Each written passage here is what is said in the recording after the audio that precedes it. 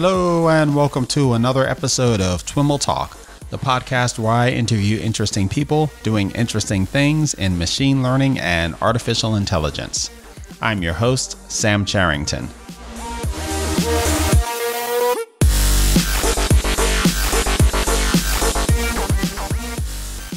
Hey, what's up everyone? I'm on the road, so I hope you'll forgive that this intro may not be up to our usual audio standards. Last week, we dropped a huge TWIMLCon content update, announcing that we doubled the number of sessions and sharing a bunch of the amazing speakers and sessions that we've got in store for you. Beyond content, another important focus for us in creating this event is community. We see this conference as an opportunity to help create and support a community of professionals dedicated to helping their organizations be more successful with machine learning and AI by sharing and learning from one another. As a part of this commitment to community, we want to make sure that you're aware of our volunteer program and diversity scholarships. To learn more about both of these great initiatives, visit twimlcon.com/volunteer, and if you're interested, fill out the appropriate application. Submissions will be accepted through August 30th, so get them in as soon as possible. And now, on to the show. All right, everyone, I am on the line with Cynthia Rudin. Cynthia is a professor of computer science, electrical and computer engineering, and statistical science at Duke University. Cynthia, welcome to This Week in Machine Learning and AI. Thanks for having me. Let's jump right in and get started with a little bit of your background and how you came to work in machine learning. Yeah, I think I ended up working in machine learning because I like the name support vector machines. No, I'm just kidding. Well, I'm actually sort of only partially kidding. I happened to be walking around in Princeton at NEC Labs, and at the time there were a lot of researchers there who were really, really good at support vector machines. And I walked into Gary Flake's office, and he gave me Vapnik's book, and I read it, and it was very difficult to read for me at that time. But after that, I was sold. You know, it was going to be machine learning all the way. So that's yeah. Nice. That's and the were you? This was during grad school, or yeah. Okay. Yeah. Awesome. During grad school, I ended up having two PhD advisors. Ingrid Dobschi was one of them, the first one, and she said to me, you know, I haven't, I don't work in machine learning. Is it okay? You know, after I asked her to be my advisor, I said, Ingrid, will you be my advisor after Gary left? And she said, is it okay that I don't work in machine learning and I've never advised a student in machine learning? And I said, yep, don't worry about it. Everything will be fine. Nice. Yeah. I also noticed that you're a 3-time winner of the Informs Innovative Applications in Analytics Award. Informs was one of the conferences that I went to in grad school, but I've always associated with like industrial engineering more so than computer science or machine learning. You're a chair of some element of that conference as well. Is that right? Well, okay. So Informs is the organization that like the main organization in the United States that is represents operations research and management science. Mm-hmm. And the work that I do is very closely related to aspects of decision making and management. And so that's why I became involved with this organization. Informs does have a very active data mining section, and I'm a past chair of that data mining section, and I'm also an editor for one of the journals, one of the top journals, and that sponsored by that organization called Management Science. Tell us a little bit about your research into that area. It sounds like it's fairly interdisciplinary. Yeah, I started off as a theorist working on kind of theoretical machine learning problems, convergence of AdaBoost specifically. But then after I graduated and after I finished my postdoc, I went to work on an interdisciplinary project with the power company in New York City. The power company is called Con Edison, and they their job is to maintain the oldest and largest underground power network in the world, which is the New York City power grid. And at the time, we were doing something that was, totally crazy, which is, can you maintain the power grid with machine learning? Like, can you use machine learning to help prioritize inspections and repairs on the grid? When was this? This was between 2007 and I think I worked on it all the way up through 2012 and beyond. Okay. Yeah. No one had done this before. And we were using data that was from the 1890s. I mean, Wow. it was a huge, right. This was a huge amount of very complicated data that involved free text documents written by people who were trying to maintain the power network. They were engineers going into the manholes and doing repairs, and they were giving that information to the dispatchers who were typing it in. And we also had accounting records dating back from all the way since the power grid essentially started, since the days of Edison, Thomas Edison. Wow. So it was a really, really interesting, very, very challenging data set. A lot of the data, we didn't know what it was. It was just sort of a pile of text and a pile of just looked like garbage to us. We had no idea what it was. But and data science as a field hadn't really been invented yet when we were working on this project. So the job of my team was to try to put all of these data together and figure out which manholes were the ones that were the most likely to explode, so that the power could go and do the repair work before that bad event actually happened. Wow.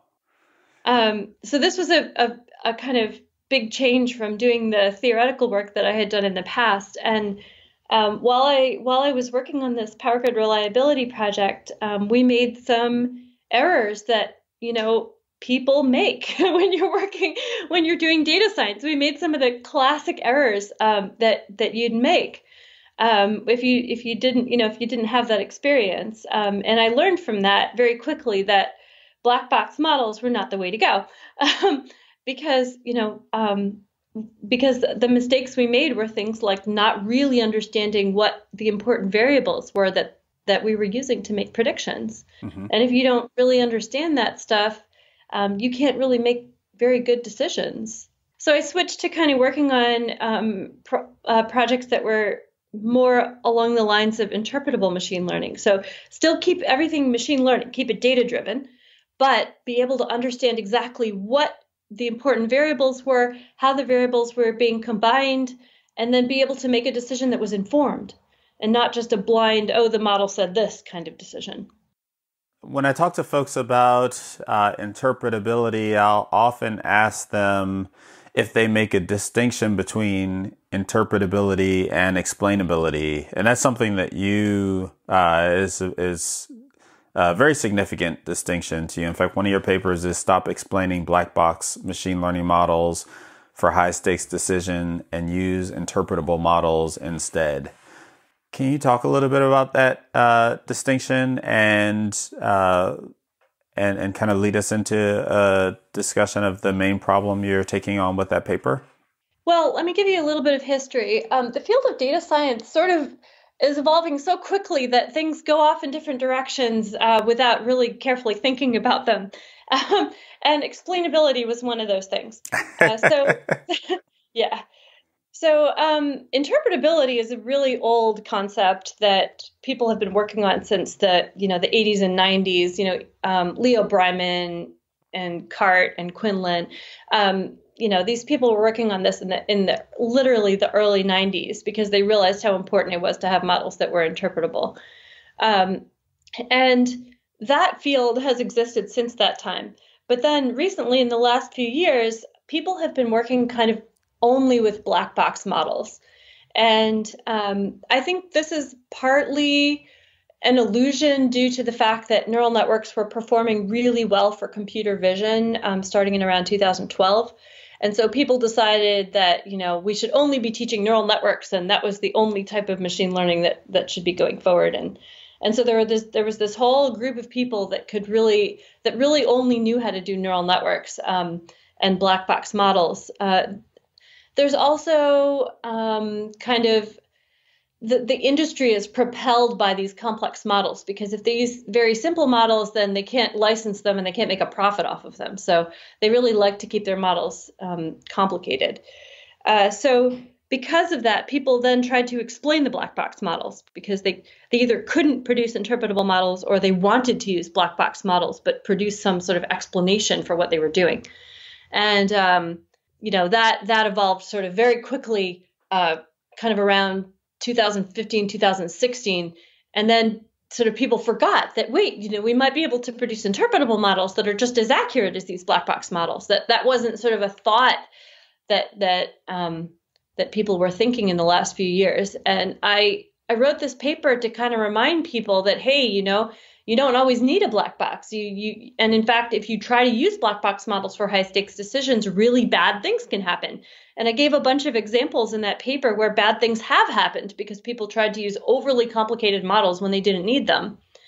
I can go through some of the examples if you think it would help. Oh, please. Okay. So, one of the examples is in criminal recidivism prediction. So there's a model that's used sort of throughout the U.S. justice system, which is it's a very unusual model for the justice system in that it's a very complicated model. It involves 137 factors, and nobody knows exactly how those factors are combined. Is this the Compass model? Yeah, this is Compass. Okay. It's owned by a private company that licenses access to software. And Compass is used regularly in parole decisions. And there was at least one parole decision that was very famous where it led to like an article in the New York Times where the person was denied parole. And they figured out afterward that it was because of a typographical error on their Compass score sheet.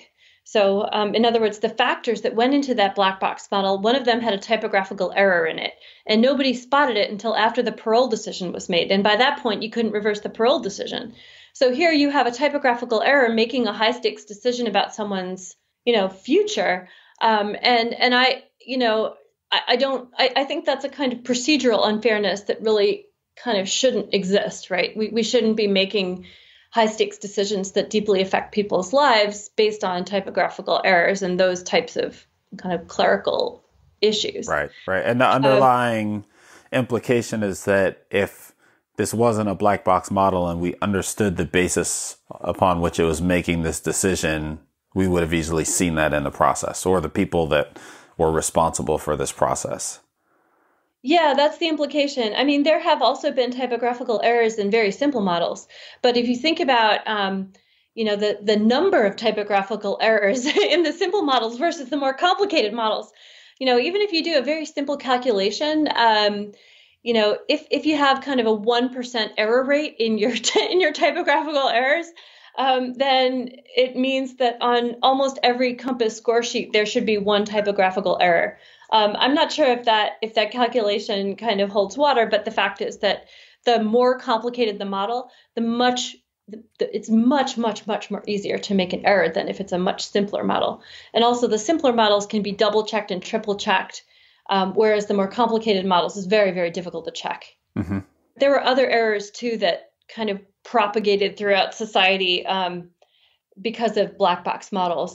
So for instance, another example was given to me by someone at the EPA, at the Environmental Protection Agency. They had a very understandable model. They have a very understandable model for air quality that's used to assess whether it's safe to go outside. And at some point during the California wildfires, Google replaced the EPA's air quality measure with one from that was a proprietary model from a company. And that model told everyone that it was safe to go outside on a day when people saw a layer of ash on their cars. So what went wrong with that model? I'm not sure. And it's pretty clear that the company who released that model wasn't, there's something that went wrong, and nobody will know what it is, but clearly they didn't troubleshoot as carefully as they could have. And I'm guessing if they had used a model that they actually understood, then this kind of blatant mistake wouldn't have happened. Is there a framework or taxonomy for these kinds of errors, or thinking about the different failure modes of black box systems, or is it just, black box systems, we don't understand them and that's a problem? Well, black box models can come in a couple of different varieties. Usually when I say a black box model, I mean either a model that's too complicated for any human to understand, or it's a function that's too complicated for humans to understand. Like it has a million logical conditions in it, or a bunch of things added together and then transformed and then added together again and then transformed. Another type of way a model can be black box is if it's proprietary, like if it's owned by a company that doesn't want to release the secret formula. Mm-hmm. And very often black boxes are both. So I think what you're asking me is to kind of talk a little bit more about kind of a way to go from black box to interpretable and sort of a grayscale, if you will. Is that what you're asking about? I guess the step before that in my mind is, so you have, this kind of class of models that are black box or otherwise opaque, and you gave some examples of kind of the ways in which they fail, and I'm curious whether there are categories of failure modes, like these fail because and I don't even know what that might be, right? Like problems with the inputs, like you mentioned the typographical errors, like they could fail because you give them inputs and the inputs are malformed and you kind of don't understand that. It could be the underlying function doesn't well represent there's some kind of data drift and the model is trained on Oh yeah, there's all kinds of stuff like that. I mean, it can go wrong anywhere. When you trust a model, you have if you're going to trust a black box model, you don't just trust the formula. You actually have to trust the whole database that the model was trained from. Right. And there's a lot of issues with trusting data. Data. I don't know if I've ever seen a clean database in my life. Data can be very complicated and have all kinds of things wrong with it. It can be, a lot of data can be missing, or data cannot represent the cases that you actually care about, or it can simply not represent the full range of cases that exist. Models can go wrong because they can overfit the data. So they can sort of memorize the data without actually generalizing to new cases. Yeah, you can have just about anything go wrong with a model or a data set. Mm-hmm, mm-hmm. Also, a lot of these decisions, there's a cost involved to making a wrong decision. And machine learning as a field developed in kind of a low cost environment, like right. predicting which advertisements some online user is going to click on. Now, if you give the user the wrong advertisement, it's not a big deal. But if you deny someone's parole, that's a high cost decision. Mm-hmm. And then you also have the problem that the people who create the models are not the people who suffer those costs. So the people who created the Compass model, they're not subject to it. Right. So if they make a bad prediction on someone because of a typographical error, the person who suffers is not the person who designs the model. And there's that sort of misaligned incentives that's a serious problem for machine learning deployment right now. One more question before we jump into kind of the path to addressing these issues. I think earlier I used opaque and black box kind of interchangeably. Are those interchangeable to you, or do you are there nuances there that are important to you? I think, opaque and black box to me mean the same thing. But interpretable and explainable mean different things to me. Right. Because, interpretable means that you can fully understand or you can understand the path of computations leading to the prediction. Whereas explainable to me is like a post hoc. Can you somehow justify what the model did? Mm-hmm.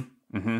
And there are a wide variety there's a ton of research happening now, to your earlier point, on explaining these black box models, but in the end, they are they're not interpreting what the model is doing. They are coming up with an explanation that hopefully correlates to that in some way.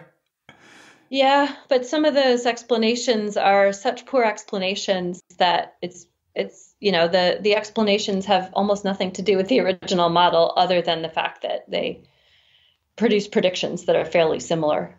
Mm-hmm. So they may not use the same important variables.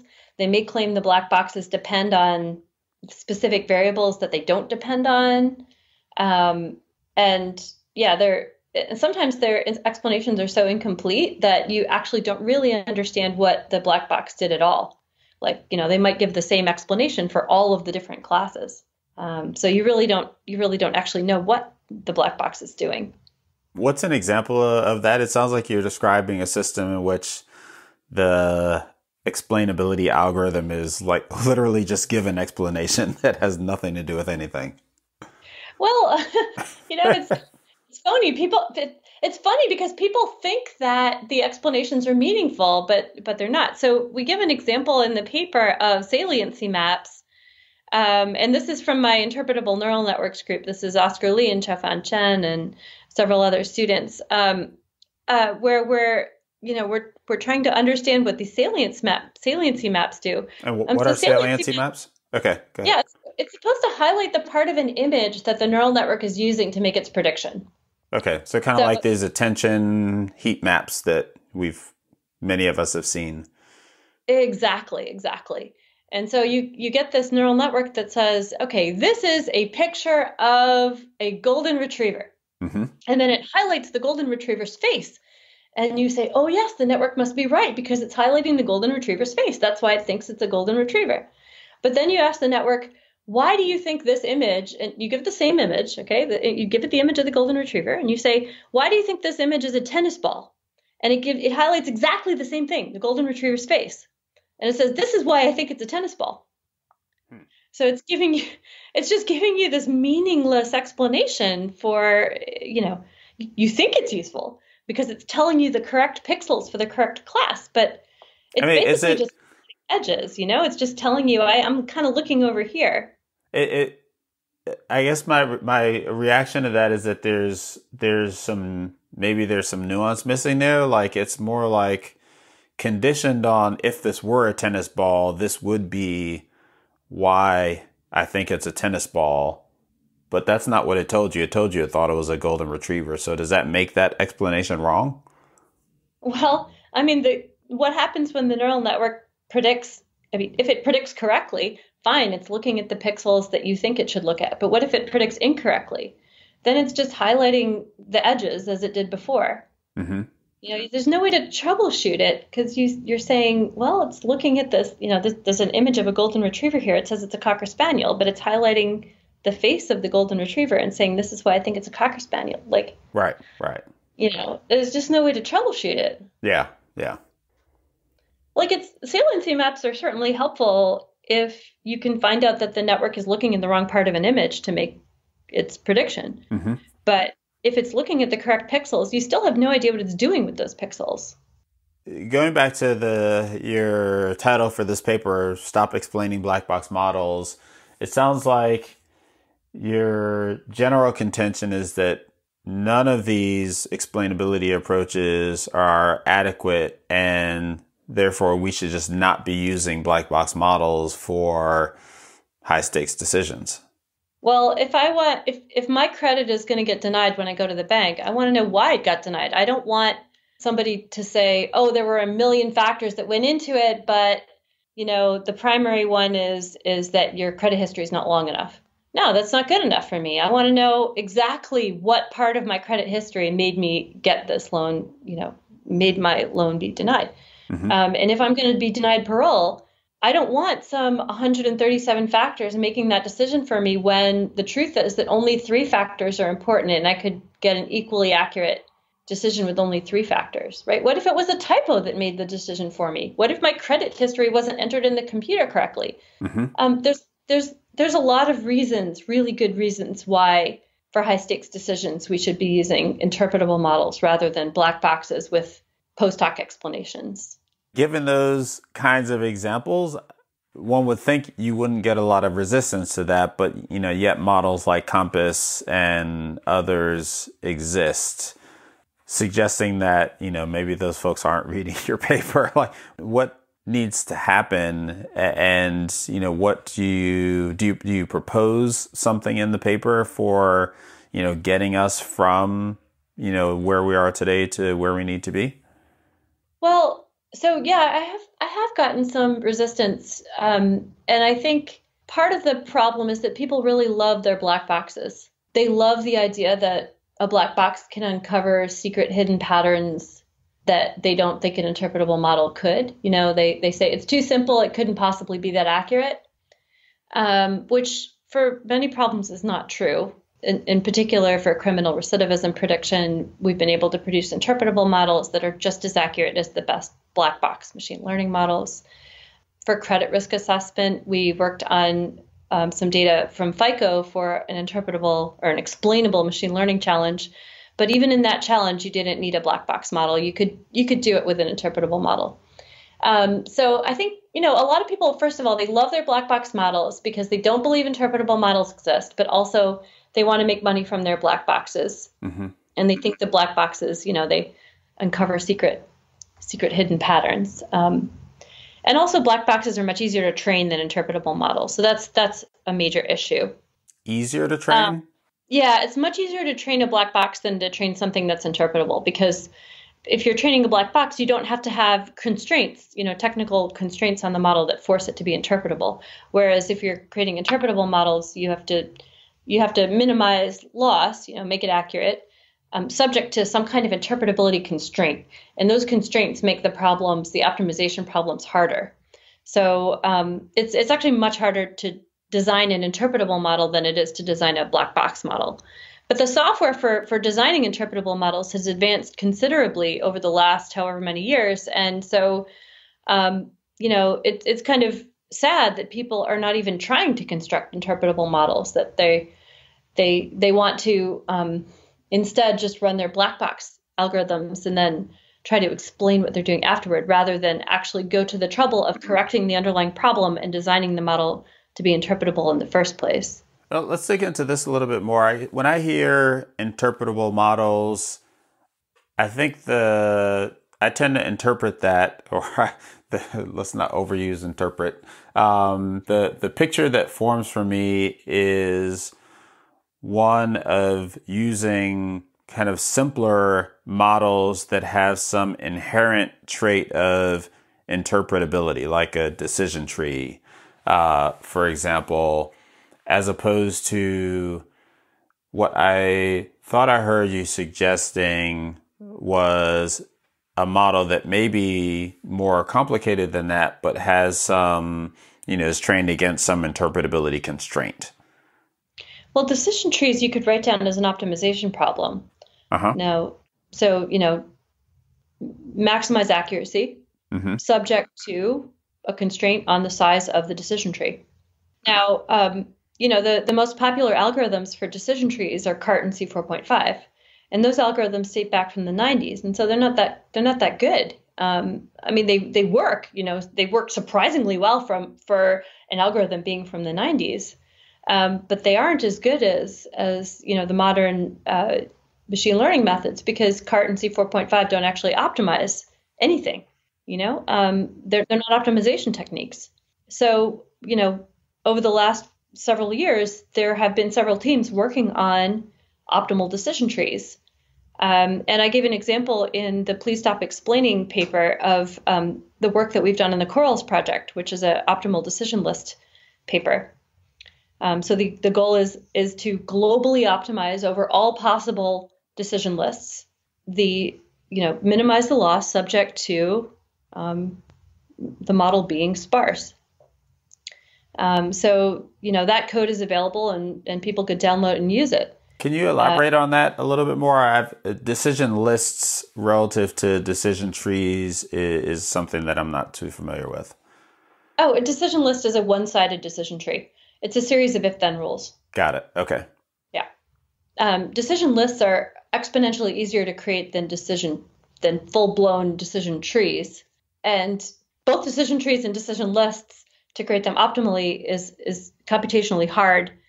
It's NP hard with no polynomial time approximation. So these are actually very, very hard optimization problems.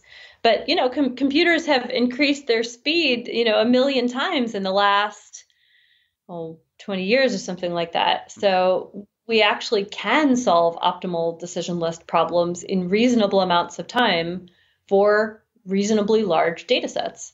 And that's what the Corals project is about. With Corals, have you applied it to some of the same types of problems, for which you've kind of given these examples of, the failures of black box models? Yeah.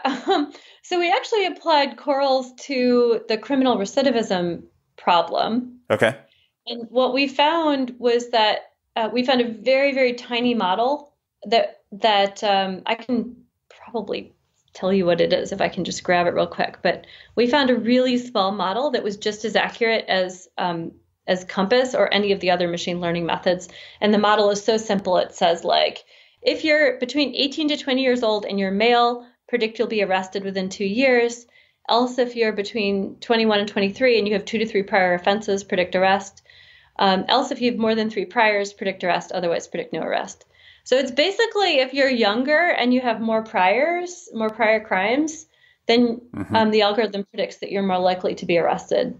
And this is the algorithm making a prediction kind of independently based on the data. This is not, you're not trying to fit against what Compass might do. No, this is just trying to predict the outcome, which is whether the person will be arrested within 2 years. This is data from Broward County, Florida. And we compared it directly against the Compass scores. And what we found was that the Corals model and the Compass model were equally accurate in predicting whether someone will be arrested within 2 years of their release. So that tiny little model that I just told you compared to a complicated black box model with over 130 factors, both are about equally accurate to predicting arrest. And also, if you try any other machine learning method, boosted decision trees, random forest, anything you want, you try it on the same data from Florida, and it'll be almost equally accurate to both Compass and Corals. So as far as we can tell, for predicting arrest, there doesn't seem to be any benefit of using a very complicated black box model. You can use a very small decision tree to get it. It's a lot of computational work to produce that decision tree, but once you have the decision tree, there's no clear reason to use anything more complicated.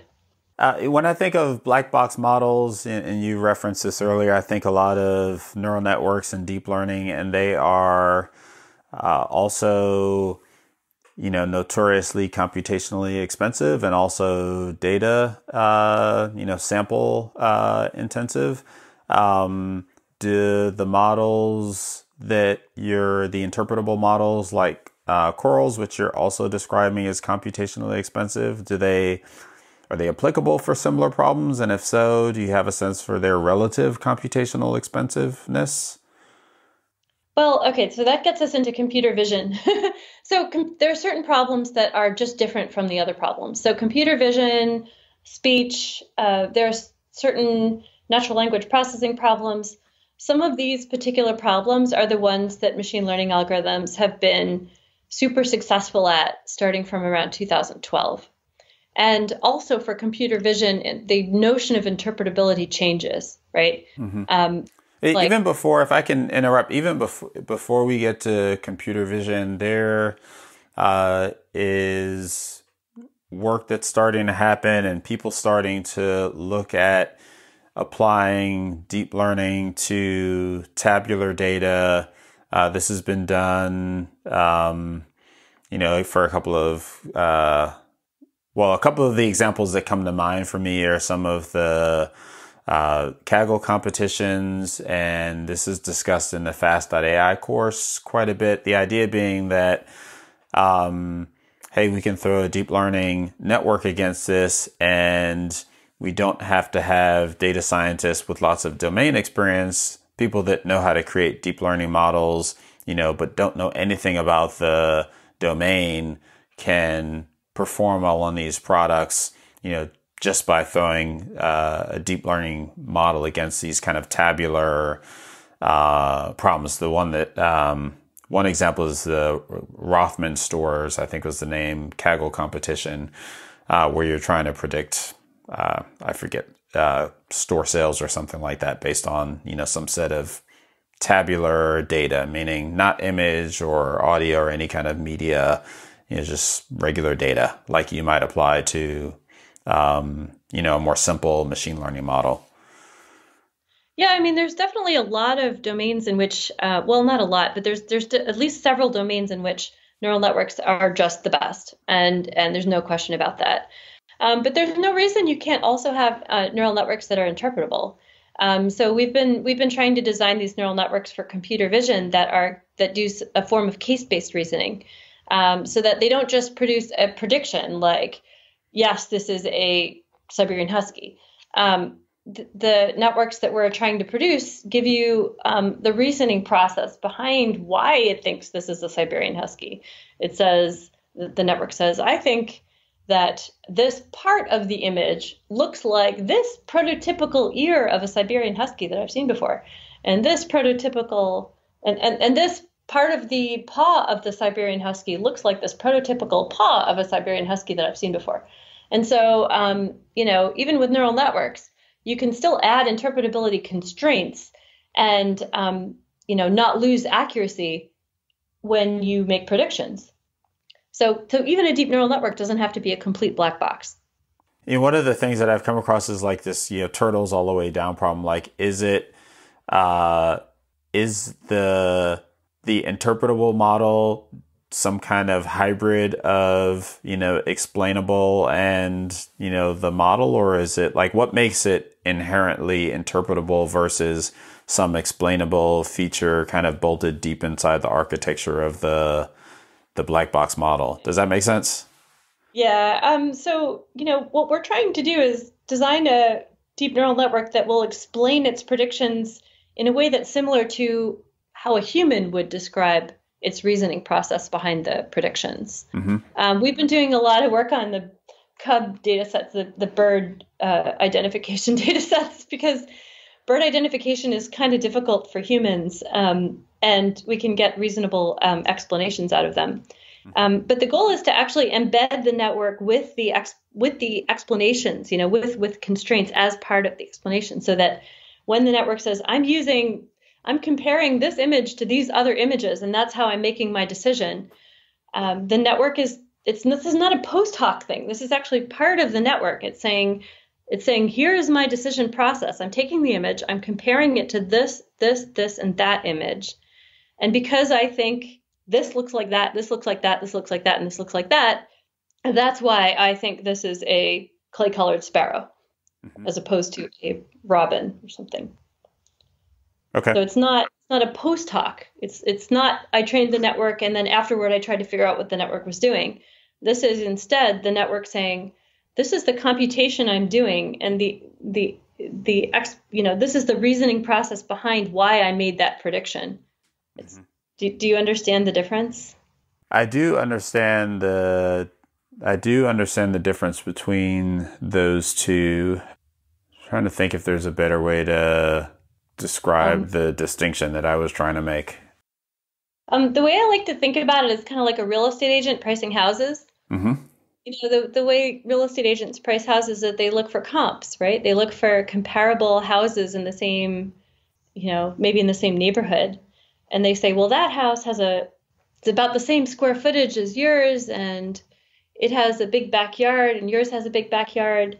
And this other house is right down the block, so I'm getting a price from the location. And so the real estate agent combines all of that information from the comparable houses to try to create a price that is the real estate agent's prediction. And they're explaining to you how they came up with that price. It's like, I'm comparing, their backyard to your backyard, and so on. And so the models that these interpretable computer vision models, are they, at least the ones that you're working with, are they explicitly referencing some database of, when they're making their decisions? Are they referencing, is it like an information retrieval thing where they're referencing some database or some set of images from the training data, or is this? Yes, they're referencing images from the training data. Okay. They're saying, I've seen a prototypical robin before. I have a whole bunch of them in my database. The throat of a robin looks like this prototypical throat of a robin that I've seen before. And it doesn't know what a throat of a robin is. It's just highlighting part of the image and saying, I think this part of your image is similar to this part of this prototypical robin image. And that similarity is what I'm using to help make my prediction. And so you've alluded to the difficulty that humans have in explaining some of their decisions in bird watching and in other areas. Does that mean in a sense that the goal is to have kind of superhuman performance, not in a sensationalistic way, but to create models that are better than humans at explaining what they're doing? I mean, there's a lot of critique of kind of the whole explainability thing, that there's research that says that we make up things when we're asked to explain things, kind of like how you're saying models do. Yeah, that's part of the reason why we're working on the recidivism project, is because, judges are humans, and humans are biased black boxes, right? Humans, right. They claim they're making a decision because of X, but the real reason that they're making the decision is unknown to them and to everyone else. And so you have different judges making different decisions for different reasons. And so the whole point was to have these very simple models that would kind of get everybody in the same page and, be more consistent and be more accurate. Because also, humans can't process whole databases in their head and come up with accurate predictions. We're just not good at that. And that's why we rely on machine learning algorithms. So, we're hoping that by sort of leveraging large databases to make accurate predictions and having explanations that are, understandable to human experts, that will hopefully be able to help get everyone on the same page. And then, if the human decision maker has extra factors that are not in the database, they can calibrate those extra factors into the model that they started with, right? So if the recidivism prediction model says there's a 76% chance you'll recidivate, but let's say there's some additional factor that the judge knows about that's not in the database, the judge can use that as a mitigating factor to change their decision. So can you talk a little bit about your future directions in this area? Well, we've been working on optimal decision trees for a really long time. I don't even know how many years I've been working on optimal decision trees. I've also been working on optimal sparse linear models with integer coefficients for a long time. So these are like medical scoring systems. These are models that give you like 1 point if your age is above 50, and then 2 points if you've had a prior heart condition, and so on. So those point scores, we're trying to fully optimize them based on data, which substitutes for having a team of doctors in a room trying to decide the point scores. We're instead using large databases and machine learning algorithms to design the point scores. Mm-hmm. But the final models are very similar to what the doctors in the room might have constructed themselves. So we've been working on that for quite a while. So this is optimal scoring systems. And then the optimal neural networks project we've had going for a few years. Not optimal neural networks, interpretable neural networks. We've had the interpretable neural networks project going for a few years. Okay. And then I also have several projects on causal inference, where we're trying to do interpretable matching for causal inference. So if you have a treatment group and a control group, so people who've taken the drug and who haven't taken the drug, and you want to determine what the effect of the drug is, then you would normally try to match. People with their identical twin. People who've had the drug, match them with an identical twin who didn't have the drug, and then you could figure out what the effect of the drug is. So we have a project on doing that in a more accurate way. I'm also still working on criminal recidivism. We've been working on that for several years now. We had a paper published in 2015 called Interpretable Classification Models for Recidivism Prediction, where we showed that the interpretable machine learning models were just as accurate for predicting all different kinds of recidivism than complicated machine learning models. So they're just as accurate as the complicated machine learning models. So we're still working on recidivism. And then I have a lot of projects on healthcare, which is another high stakes domain where you care about interpretability. Right. You want to make very careful decisions in healthcare. If you had to call out an area that you think needs more work or attention, but is not one that you're working on, is there any particular thing that comes to mind? I mean, there's a lot of societal good applications that are almost impossible to work on because gathering the data is very, very difficult. I wish I could work on more problems like that, but the data is just so hard to get that. Any particular example comes to mind? Well, I think income inequality in the world is a huge problem. For instance, like any major world problem, we should be throwing data and algorithms at it because we can. We have people, we have expertise. People want to work on those problems. It's just that it's hard to do it. Yeah. But those are more data problems than algorithmic problems. Mm-hmm. You know, I think healthcare is a huge frontier. Yeah. There's a lot of people working on healthcare. I think a lot of people realize how important it is, but the data is really messy. It's confounded in every possible way you could imagine. Mm-hmm. But it's also really important because if we understood, you know, what the right cancer treatments are and what to do about the opioid epidemic, that would be, you know, it would be amazing if we could solve some of these problems with algorithms and so on. In terms of algorithmic challenges, you know, one problem that we're just starting to try to tackle is whether, you know, is sort of whether you can know if an interpretable model exists before going to the trouble of finding one, because, you know, finding them is computationally very demanding. Right. So before you go and do all that extra work, it'd be nice if you could to know in advance whether you're likely to find an interpretable model. So we're just starting to sort of think about that question now. Well, Cynthia, thanks so much for taking the time to chat with me. Really, definitely really interesting work and a lot of thought-provoking issues that are involved in it. Okay, my pleasure. Thank you. All right, everyone, that's our show for today. For more information on today's show, visit twimlai.com/shows. Make sure you head over to twimlcon.com to learn more about the TWIMLCon AI Platforms Conference. As always, thanks so much for listening and catch you next time.